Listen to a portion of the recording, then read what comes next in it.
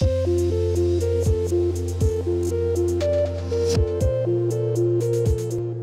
of the most common issues in the ventilation industry is noise, and that's typically because heat recovery units will run for 24 hours a day.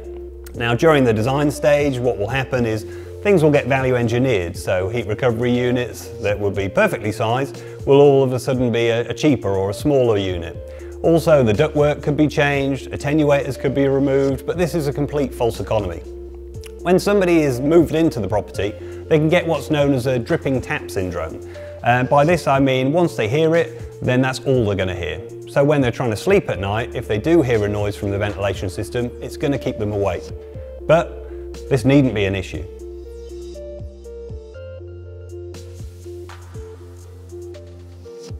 So now I'm going to talk about the top 5 things to consider to eliminate any kind of noise issues.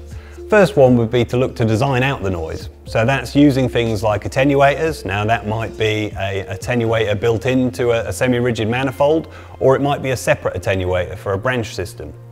Another thing to consider would be the location of the heat recovery unit when designing. So don't put it in a wardrobe in a bedroom or anything like that where noise is going to be quite important.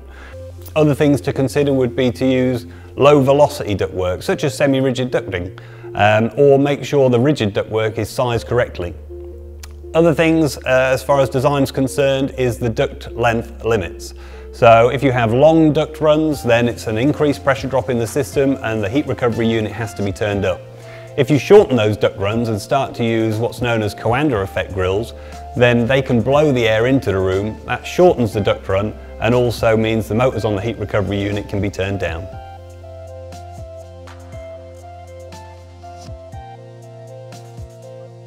Another thing to consider would be to select the correct unit. Often heat recovery units can be either oversized or undersized. It needs to be perfect for the property it's serving. So for instance, if you oversize a heat recovery unit, it can mean that there are larger motors which equate to more noise.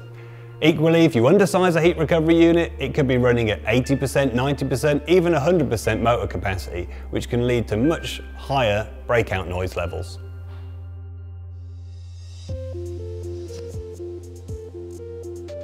Installers are key. Any good design or good specification can easily be ruined. If ductwork isn't supported correctly, or if it's not sealed correctly, if ductwork's been changed, if they've used excess amounts of flexible ductwork that's been crushed, all of these things can lead to the heat recovery unit having to be turned up. If it's turned up, then any attenuators that may have been sized may not be fit for purpose, and so breakout noise can then reverberate into the rooms.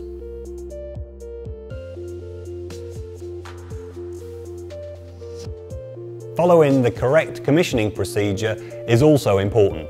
If you open up all the valves or any of the dampers and then start to restrict them down when you're doing the flow rate commissioning, that will equate to a low pressure system. That will also mean that you've got low motor speed.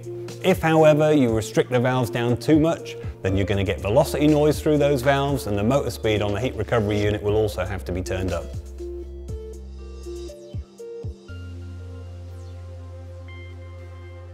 Finally, maintenance is key. If you don't maintain things like the filters on a heat recovery unit, then you're going to get noise issues. Certainly if you've got things like a constant volume motor in there, because what will happen is that will continue to ramp up to achieve the flow rate required, and if you don't clean those filters, then that noise is going to start to be an issue.